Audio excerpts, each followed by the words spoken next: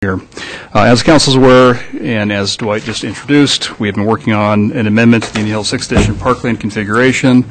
The developer has agreed to accommodate that under certain conditions, and one of those conditions is a vacation of 2 pedestrian easements that extend from Alturas Drive to the existing parkland parcel.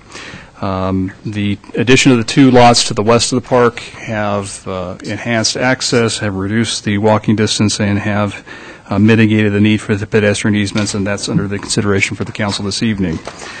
Just a little bit closer view, this is Alturas Drive here on the north, so there's one easement that runs from Alturas Drive to Apony, and a second pedestrian easement that runs from Apony to what would have been the northeast corner of the park parcel, and those are the 2 easements that are being proposed for vacation this evening. Under Idaho Code, public utility easements are required to be vacated in the same manner as public streets and right-of-ways.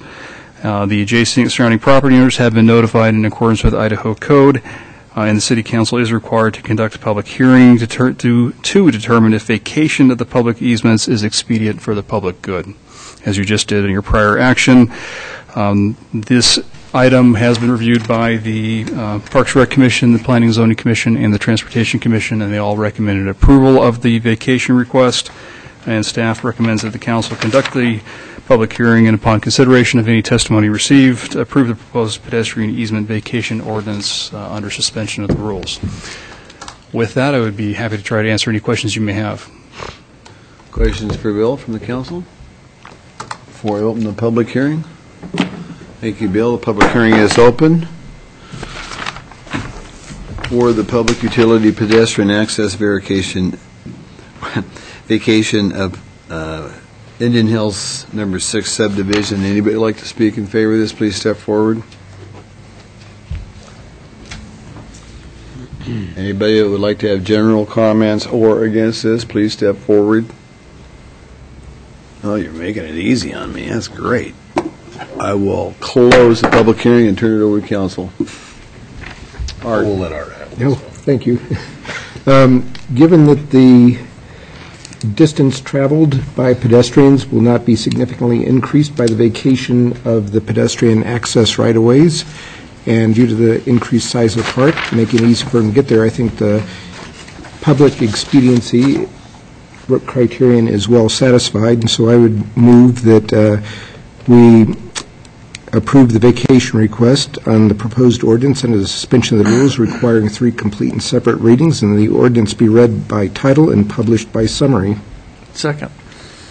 Okay, Art made a motion to accept this proposal on this ordinance with the suspension of the rules requiring 3 separate readings and read by title and published only, and it was seconded by Tom Lamar. I will start the roll with John. Your Honor, just Yes, to clarify, I think he did also put in there the finding that for the expedient of the public good. I You did. said that at the beginning. Yeah, he said that at the beginning. Just want to be clear. Did you guys miss that over there? We did. Lori, you got that? That was the preamble. We good? The preamble to the motion. And included therein by reference. Yep. Is the desk over there okay with this? We're okay. Okay, we're going to start the roll with John. Aye. Aye. Aye. Aye. Aye. Aye. Okay, and that is passed. Now we've got one more thing on Indian Hills. We're moving on to 11.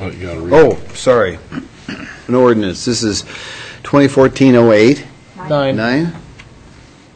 I guess I just did 8. Okay, ordinance 2014-09, an ordinance of the City of Moscow Municipal Corporation of the State of Idaho providing for the vacation of public utility and pedestrian easements located in Indian Hills 6th Edition, plat and partial, replat of blocks 3 and 5 of Indian Hills 6th Edition located within the City of Moscow and legally described in this as Section 1 of this ordinance, providing that the title to said vacated public utility and pedestrian easements shall vest with the owners of the property as specified in Section 3 of this ordinance, providing that this ordinance shall be in full force and effective from and after passage, approval, and publication according to law.